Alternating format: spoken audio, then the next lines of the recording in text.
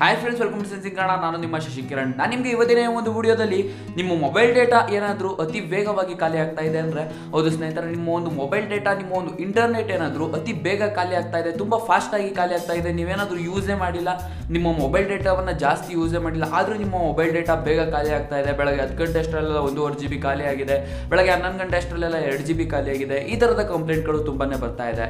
ಈಗಿನ ಕಾಲದಲ್ಲಿ ಈ ಥರದ ಕಂಪ್ಲೇಂಟ್ಗಳು ಜಾಸ್ತಿ ಬರ್ತಾ ಇದ್ದು, ಈ ಥರದ ಕಂಪ್ಲೇಂಟ್ಗಳಿಂದ ಯಾವ ಥರ ಪಾರಾಗೋದು, ನಿಮ್ಮ ಒಂದು ಡೇಟಾವನ್ನು ಯಾವ ಥರ ಉಳಿಸ್ಕೊಳ್ಳೋದು, ಅದಕ್ಕೆ ನಾನು ಬೇಕಾದ ಟಿಪ್ಸ್ ಆ್ಯಂಡ್ ಟ್ರಿಕ್ಸ್ನ ಇವತ್ತಿನ ಒಂದು ವಿಡಿಯೋದಲ್ಲಿ ಕಂಪ್ಲೀಟ್ ಆಗಿ ತಿಳಿಸ್ತಾ ಇದ್ದೀನಿ. ಅದು ಬನ್ನಿ ಹಾಗಾದರೆ ಈ ವಿಡಿಯೋನ ಸ್ಟಾರ್ಟ್ ಮಾಡೋಣ. ಅದಕ್ಕೂ ಮೊದಲೇ ನೀವೇನಾದರೂ ಇನ್ನು ನಮ್ಮ ಚಾನಲ್ಗೆ ಸಬ್ಸ್ಕ್ರೈಬ್ ಮಾಡಿಲ್ಲ ಅಂದರೆ ಕೆಳಗೆ ಕಾಣ್ತಾ ಇರೋ ರೆಡ್ ಕಲರ್ ಬಟನ್ ಸಬ್ಸ್ಕ್ರೈಬ್ ಮಾಡಿ, ಪಕ್ಕದಲ್ಲಿ ಕಾಣೋ ಬೆಲ್ ಐಕಾನ್ ನೋಟಿಫಿಕೇಶನ್ ಆನ್ ಮಾಡ್ಕೊಳ್ಳಿ. ಫ್ರೆಂಡ್ಸ್, ನಮ್ಮ ವಿಡಿಯೋ ಇಷ್ಟ ಆದರೆ ಲೈಕ್ ಮಾಡಿ, ಶೇರ್ ಮಾಡಿ, ವಿಡಿಯೋನ ಕೊನೆವರೆಗೂ ನೋಡಿ. ಬನ್ನಿ ಹಾಗಾದರೆ ವಿಡಿಯೋನ ಸ್ಟಾರ್ಟ್ ಮಾಡೋಣ.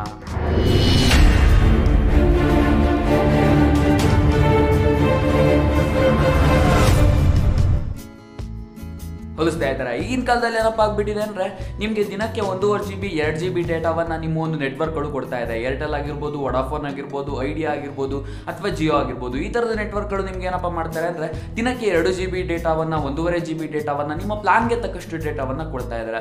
ನಿಮ್ಮ ಪ್ಲಾನ್ಗೆ ತಕ್ಕಷ್ಟು ಡೇಟಾವನ್ನು ನೀವು ಒಂದು ದಿನದ ಒಳಗೆ ಯೂಸ್ ಮಾಡಬೇಕು ಅಂತ.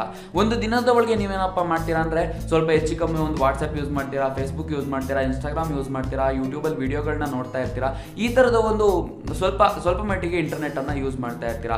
ಅತಿ ಜಾಸ್ತಿ ಯೂಸ್ ಮಾಡೋರು ಯಾರಪ್ಪ ಅಂದರೆ, ಯೂಟ್ಯೂಬರ್ಸ್ ಆಗಿರ್ಬೋದು, ಅಥವಾ ಜಾಸ್ತಿ ಒಂದು ಫೈಲ್ಸ್ ಕಳಿಸೋರು ಮತ್ತು ರಿಸೀವ್ ಮಾಡ್ಕೊಳೋರಾಗಿರ್ಬೋದು, ಯಾವುದಾದ್ರೂ ಒಂದು ದೊಡ್ಡ ಕಂಪ್ನಿಗಳಾಗಿರ್ಬೋದು. ಇವರು ಒಂದು ದಿನಕ್ಕೆ ಜಾಸ್ತಿ ಇಂಟರ್ನೆಟನ್ನು ಯೂಸ್ ಮಾಡ್ತಾರೆ. ಕಾಮನ್ ಜನ ಅಂದರೆ, ನಾವೇನಾದರೂ ಮೊಬೈಲನ್ನು ಇಟ್ಕೊಂಡಿರುವಂಥ ಎಲ್ಲ ಜನರು ಆಲ್ಮೋಸ್ಟ್ ಒಂದು ದಿನಕ್ಕೆ 1.5 GB ಇಂದ 2 GB ಡೇಟಾವನ್ನು ಯೂಸ್ ಮಾಡ್ತಾರೆ.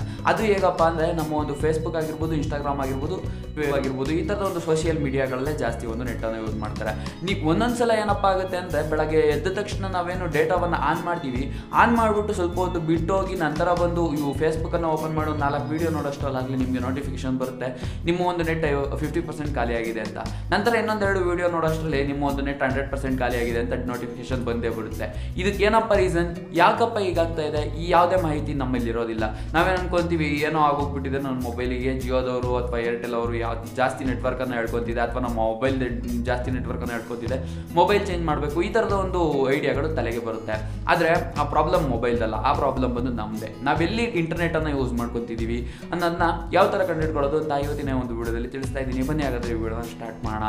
ಮೊದಲಿಗೆ ನೀವು ಎಲ್ಲಿ ಜಾಸ್ತಿ ಇಂಟರ್ನೆಟ್ ಹೋಗ್ತಾ ಇದೆ ಅಂತ ನೋಡ್ಕೊಬೇಕಾಗುತ್ತೆ. ಹೆಂಗಪ್ಪ ನೋಡೋದು ಅಂದರೆ, ನಿಮ್ಮ ಸೆಟ್ಟಿಂಗ್ಸನ್ನು ಓಪನ್ ಮಾಡಿ, ಅಲ್ಲಿ ನಿಮ್ಮ ಒಂದು ಡೇಟಾ ಯೂಸೇಜನ್ನು ಓಪನ್ ಮಾಡಿ, ನಂತರ ಯಾವ ಅಪ್ಲಿಕೇಶನ್ನಲ್ಲಿ ಹೆಚ್ಚಿಗೆ ಡೇಟಾ ಹೋಗ್ತಾ ಇದೆ ಅಂತ ನೀವು ಈಸಿಯಾಗಿ ಕಂಡುಹಿಡ್ಕೊಬೋದಾಗಿದೆ. ಹೌದು ಸ್ನೇಹಿತರೆ, ಯಾವ ಅಪ್ಲಿಕೇಶನಲ್ಲಿ ಹೆಚ್ಚು ಡೇಟಾ ಹೋಗ್ತಾ ಇದೆ ಅಂತ ಗೊತ್ತಾದರೆ ಆ ಒಂದು ಅಪ್ಲಿಕೇಶನ್ಗೆ ನೀವು ಡೇಟಾವನ್ನು ರಿಸ್ಟ್ರಿಕ್ಟ್ ಮಾಡೋದಾಗಿರ್ಬೋದು, ಅಥವಾ ಡೇಟಾ ಕಡಿಮೆ ಯೂಸ್ ಮಾಡೋದು, ಡೇಟಾ ಲಿಮಿಟ್, ಈ ಥರದ ಒಂದು ಲಿಮಿಟನ್ನು ಇಟ್ಕೊಂಡು ನೀವು ಡೇಟಾವನ್ನು ಕಡಿಮೆ ಯೂಸ್ ಮಾಡ್ಕೊಬೋದಾಗಿದೆ. ನಂತರ ಬಂದ್ಬಿಟ್ಟು ಸ್ಟ್ರೀಮಿಂಗ್ನಲ್ಲಿ ನೀವು ಹೆಚ್ಚಿಗೆ ಡೇಟಾವನ್ನು ಕಳೀತಾ ಇದ್ದೀರಾ. ಸ್ಟ್ರೀಮಿಂಗ್ ಅಂದರೆ ಏನಪ್ಪ ಅಂದರೆ, ವಿಡಿಯೋ ನೋಡೋದು ಬಂದ್ಬಿಟ್ಟು ಯೂಟ್ಯೂಬಲ್ಲಿ ನೋಡ್ತೀವಿ, ಫೇಸ್ಬುಕ್ಕಲ್ಲಿ ನೋಡ್ತೀವಿ, ಇನ್ಸ್ಟಾಗ್ರಾಮಲ್ಲಿ ನೋಡ್ತೀವಿ. ಈ ಥರ ಫೇಸ್ಬುಕ್ ಮತ್ತು ಇನ್ಸ್ಟಾಗ್ರಾಮಲ್ಲಿ ಜಾಸ್ತಿ ಇಳಿಲ್ಲ ಅಂದರೂ ಯೂಟ್ಯೂಬಲ್ಲಿ ತುಂಬ ಹಿಡಿಯುತ್ತೆ. ಯಾಕಪ್ಪ ಅಂದರೆ, ಯೂಟ್ಯೂಬಲ್ಲಿ ವಿಡಿಯೋ ಕ್ವಾಲಿಟಿ ಇಂಪಾರ್ಟೆಂಟ್ ಆಗುತ್ತೆ. ಯೂಟ್ಯೂಬಲ್ಲಿ ಬರೀ ವಿಡಿಯೋನೇ ಇರೋದ್ರಿಂದ ಬರೀ ವಿಡಿಯೋ ಕ್ವಾಲಿಟಿ ತುಂಬಾ ಇಂಪಾರ್ಟೆಂಟ್ ಆಗುತ್ತೆ. ಅದರಿಂದ ನಾವು ಯೂಟ್ಯೂಬ್ಗೆ ಹೋಗ್ಬಿಟ್ಟು ಒಂದು 3 ಡಾಟ್ಸ್ನ ಮೇಲೆ ಕ್ಲಿಕ್ ಮಾಡಿಬಿಟ್ಟು ಅವರ ಒಂದು ವಿಡಿಯೋದ ಒಂದು ಕ್ವಾಲಿಟಿಯನ್ನು ಕಡಿಮೆ ಮಾಡಿಕೊಂಡು, ನಮ್ಮ ಒಂದು ರೆಸೊಲ್ಯೂಷನ್ ಅನ್ನೋದಕ್ಕಿಂತ ಕ್ವಾಲಿಟಿಯನ್ನು ಕಡಿಮೆ ಮಾಡಿಕೊಂಡು, ನಾವು ಪಿಕ್ಸೆಲ್ಸನ್ನು ಕಡಿಮೆ ಮಾಡಿಕೊಂಡು ವಿಡಿಯೋನ ನೋಡೋದ್ರಿಂದ ನಮ್ಮ ಒಂದು ನೆಟ್ಟು ಕೂಡ ಉಳಿಯುತ್ತೆ, ಮತ್ತು ಆ ಒಂದು ವಿಡಿಯೋನ ಎಂಜಾಯ್ ಮಾಡ್ದಂಗೂ ಆಗುತ್ತೆ.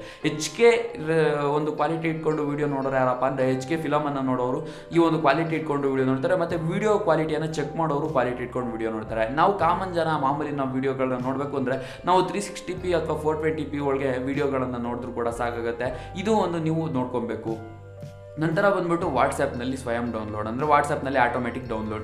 ನೀವೇನಾದರೂ ವಾಟ್ಸಪ್ನ ಯೂಸ್ ಮಾಡ್ತಾ ಇದ್ದರೆ, ವಾಟ್ಸಪ್ನಲ್ಲಿ ಏನಪ್ಪ ಆಗುತ್ತೆ ಅಂದರೆ, ನೀವು ಇನ್ಸ್ಟಾಲ್ ಮಾಡಿದ ತಕ್ಷಣ ಆಟೋಮೆಟಿಕ್ ಡೌನ್ಲೋಡ್ ಆನ್ ಆಗಿಬಿಡುತ್ತೆ.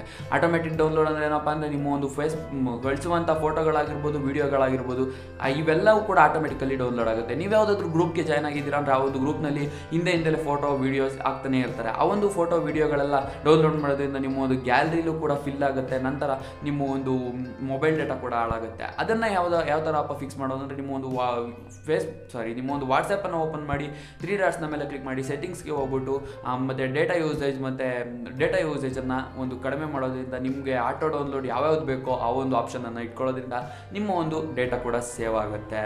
ನಂತರ ಬಂದ್ಬಿಟ್ಟು ಪ್ಲೇಸ್ಟೋರ್ನಲ್ಲಿ ಆ್ಯಪ್ಗಳನ್ನು ಆಟೋ ಡೌನ್ಲೋಡ್ ಅಂದರೆ ಆಟೋ ಬ್ಯಾಕಪ್ಗೆ ಇಡೋದು.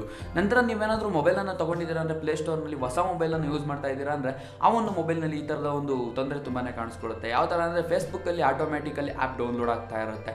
ಆಟೋಮೆಟಿಕಲಿ ಆ್ಯಪ್ ಡೌನ್ಲೋಡ್ ಆಗೋದ್ರಿಂದ ನಿಮ್ಮ ಒಂದು ಡೇಟಾ ಕೂಡ ಕಡಿಮೆ ಆಗುತ್ತೆ, ನಿಮ್ಮ ಒಂದು ಸ್ಟೋರೇಜ್ ಕೂಡ ಕಡಿಮೆ ಆಗುತ್ತೆ. ಇದನ್ನೇ ಯಾವ ಥರ ಫಿಕ್ಸ್ ಮಾಡೋದು ಅಂದರೆ ನಿಮ್ಮ ಒಂದು ಪ್ಲೇಸ್ಟೋರನ್ನು ಓಪನ್ ಮಾಡಿಬಿಟ್ಟು 3 ಡಾಟ್ಸ್ನ ಮೇಲೆ ಕ್ಲಿಕ್ ಮಾಡಿಬಿಟ್ಟು ನಂತರ ಸೆಟ್ಟಿಂಗ್ಸ್ಗೆ ಹೋಗ್ಬಿಟ್ಟು ಅಲ್ಲಿ ಆಟೋಮೆಟಿಕ್ ಅಪ್ಡೇಟನ್ನು ಕ್ಯಾನ್ಸಲ್ ಮಾಡಬೇಕಾಗುತ್ತೆ. ಈ ಥರ ಮಾಡೋದ್ರಿಂದ ನಿಮ್ಮ ಒಂದು ಡೇಟಾ ಕೂಡ ಉಳಿಯುತ್ತೆ, ನಂತರ ನಿಮ್ಮ ಒಂದು ಸ್ಟೋರೇಜ್ ಕೂಡ ಉಳಿಯುತ್ತೆ. ಹೀಗೆ ಮಾಡಿಕೊಂಡು ನಿಮ್ಮ ಒಂದು ಆಗ್ತಾ ಇರುವಂಥ ಡೇಟಾ ಲಾಸನ್ನು ಅಥವಾ ಸ್ಟೋರೇಜ್ ಲಾಸನ್ನು ಕಡಿಮೆ ಮಾಡ್ಕೊಬೋದು. ನಂತರ ಬಂದ್ಬಿಟ್ಟು ಸ್ವಯಂ ಬ್ಯಾಕಪ್ ಆ್ಯಪ್ಗಳನ್ನು ಒಂದು ಸ್ವಲ್ಪ ನೋಡ್ಕೋಬೇಕು. ಸ್ವಯಂ ಬ್ಯಾಕಪ್ ಆ್ಯಪ್ಗಳು ಯಾವುದಪ್ಪ ಅಂದರೆ Google drive, Google photos, MI cloud ಮತ್ತು ಈ ಥರದ ಒಂದು ಯಾವುದು ವಿವೋ ಕ್ಲೌಡ್, ಈ ಥರ ಓಪೋ ಕ್ಲೌಡ್ ಈ ಥರ ಇರ್ತಾವಲ್ಲ ಆ ಆ್ಯಪ್ಗಳು. ಆ ಆ್ಯಪ್ಗಳನ್ನು ಯಾವ ಥರ ನಿರ್ವಹಣೆ ಮಾಡೋದು ಅಂದರೆ ನಿಮ್ಮ ಒಂದು ಗೂಗಲ್ ಫೋಟೋಸ್, ಸಾಮಾನ್ಯವಾಗಿ ಗೂಗಲ್ ಫೋಟೋಸ್ನಲ್ಲೇ ಜಾಸ್ತಿ ಒಂದು ನೆಟ್ಟನ್ನು ಎಳಿತಾ ಇರುತ್ತೆ. ಗೂಗಲ್ ಫೋಟೋಸನ್ನು ಓಪನ್ ಮಾಡಿಬಿಟ್ಟು ಅಲ್ಲಿ 3 ಡಾಟ್ಸ್ನ ಮೇಲೆ ಕ್ಲಿಕ್ ಮಾಡಿ ಸೆಟ್ಟಿಂಗ್ಸ್ಗೆ ಹೋಗ್ಬಿಟ್ಟು ನಂತರ ಅಲ್ಲಿರುವಂಥ ಒಂದು ಆಟೋಮೆಟಿಕ್ ಬ್ಯಾಕಪ್ಪನ್ನು ಆಫ್ ಮಾಡ್ಕೊಳ್ಳೋದು, ಅಥವಾ ನಿಮ್ಮ ಒಂದು ಡಿವೈಸ್ ಫೋಲ್ಡರ್ಗೆ ಹೋಗ್ಬಿಟ್ಟು ಯಾವ ಫೋಲ್ಡರ್ಗೆ ಬೇಕೋ ಆ ಒಂದು ಫೋಲ್ಡರ್ಗೆ ಮಾತ್ರ ಸೆಲೆಕ್ಟ್ ಮಾಡ್ಕೊಂಡು ನಿಮ್ಗೆ ಯಾವ್ಯಾವ್ದು ಬೇಕು ಬ್ಯಾಕಪ್ಪು, ಇಮೇಜಸ್ ಆಗಿರ್ಬೋದು, ವಾಟ್ಸಪ್ ಇಮೇಜಸ್ ಆಗಿರ್ಬೋದು, ವೀಡಿಯೋಸ್ ಯಾವ್ದು ಸ್ವಲ್ಪ ವೀಡಿಯೋಸ್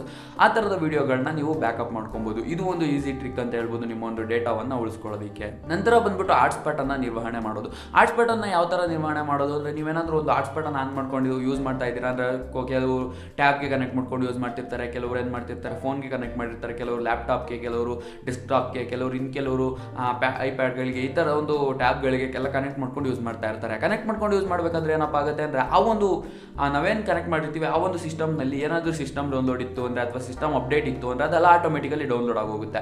ಅದನ್ನು ನಿಮ್ಮ ಮೊಬೈಲ್ನಲ್ಲಿ ರಿಸ್ಟ್ರಿಕ್ಟ್ ಮಾಡಬೇಕು. ಯಾವ ಥರ ರಿಸ್ಟ್ರಿಕ್ಟ್ ಮಾಡೋದು ಅಂದರೆ ಆ ಒಂದು ನೀವು ಹಾಟ್ಸ್ಪಾಟ್ ಆನ್ ಮಾಡಿದ್ದೀರಾ ಅಂದರೆ ಅವ್ರಿಗೆ 200 MB ಅಥವಾ 300 MB ಅಥವಾ 400 MB ಅಷ್ಟೇ ನೆಟ್ಟನ್ನು ಕೊಡಬೇಕು, ಅದ್ರ ಮೇಲೆ ನೆಟ್ಟನ್ನು ಕೊಡಬಾರ್ದು. ಅದ್ರ ಮೇಲೆ ನೆಟ್ಟನ್ನು ಏನಾದರೂ ಯೂಸ್ ಮಾಡ್ತಾ ಇದ್ದಾರೆ ಅಂದರೆ ಅವರು ಅದಕ್ಕೆ ನೀವು ಎಷ್ಟಕ್ಕೆ restrict and Born and turn off ಅಂತ ಒಂದು ಆಪ್ಷನ್ ಇದೆ. ಆ ಒಂದು ಆಪ್ಷನನ್ನು ಆನ್ ಮಾಡಿಕೊಂಡ್ರೆ ಅವ್ರಿಗೆ ನೀವು ಯಾವ ಡೇಟಾವನ್ನು ಎಷ್ಟು GB ಡೇಟಾ ಕೊಡಬೇಕು ಅಂತ ಆನ್ ಮಾಡ್ಕೊಂಡಿರ್ತೀರೋ ಅಥವಾ ಎಷ್ಟು MB ಡೇಟಾ ಕೊಡಬೇಕು ಅಂತ ಆನ್ ಮಾಡ್ಕೊಂಡಿರ್ತೀರೋ ಅದ್ರ ಮೇಲೆ ಡೇಟಾ ಏನಾದರೂ ಕೊಡೋದಕ್ಕೆ ಟ್ರೈ ಮಾಡ್ತಾ ಇದೆ ಅಂದರೆ ಆ ಒಂದು ನಿಮ್ಮ ಒಂದು ಮೊಬೈಲ್ ಡೇಟಾ ಆನ್ ಆಫ್ ಆಗಿಬಿಟ್ಟು ನಿಮಗೆ ಒಂದು ವಾರ್ನಿಂಗನ್ನು ಕೊಡುತ್ತೆ. ಈ ಥರ ಮಾಡಿ ನಿಮ್ಮ ಒಂದು ಡೇಟಾವನ್ನು ಸೇವ್ ಮಾಡ್ಕೊಬೋದು. ಇದಿಷ್ಟೇ, ಬೇರೆ ಯಾವುದೇ ಕಾರಣಕ್ಕೂ ಕೂಡ ನಿಮ್ಮ ಮೊಬೈಲ್ನಲ್ಲಿ ಡೇಟಾ ಲಾಸ್ ಆಗ್ತಾ ಇಲ್ಲ. ನಿಮ್ಮ ಮೊಬೈಲ್ನಲ್ಲಿ ಯಾವ ಆ್ಯಪಲ್ಲಿ ಜಾಸ್ತಿ ಯೂಸ್ ಆಗ್ತಾ ಇದೆ ಅಂತ ಮೇಯ್ನ್ ನೋಡಿಕೊಂಡ್ರೆ ನಿಮಗೆ ಗೊತ್ತಾಗುತ್ತೆ ಯಾವ ಆ್ಯಪ್ನಲ್ಲಿ ಯೂಸ್ ಆಗ್ತಾ ಇದೆ ಅಂತ. ನನಗೂ ಒಂದು 3-4 ದಿನದಿಂದ ಹಿಂಗೆ ಆಗ್ತಾ ಇದೆ, ಒಂದು ಜಾಸ್ತಿ ನೆಟ್ಟನ್ನು ಎಳಿತಾ ಇದೆ. ಮಧ್ಯಾಹ್ನದಷ್ಟರಲ್ಲಿ ಒಂದು 1.5 GB 2 GB ಈ ಥರದ ಡೇಟಾ ಖಾಲಿ ಆಗ್ತಾ ಇದೆ. ಹಾಗಾಗಿ ಈ ಒಂದು ವಿಡಿಯೋನ ಮಾಡಿದ್ದೀನಿ. ವಿಡಿಯೋ ಯೂಸ್ಫುಲ್ ಆಗಿದೆ ಅಂದ್ಕೊಂಡಿದ್ದೀನಿ. ವಿಡಿಯೋ ಇಷ್ಟ ಆದರೆ ಲೈಕ್ ಮಾಡಿ, ಶೇರ್ ಮಾಡಿ. ವಿಡಿಯೋನ ಕೊನೆವರೆಗೂ ನೋಡಿದ್ದಕ್ಕಾಗಿ ಧನ್ಯವಾದಗಳು. ಶುಭ ದಿನ. By friend.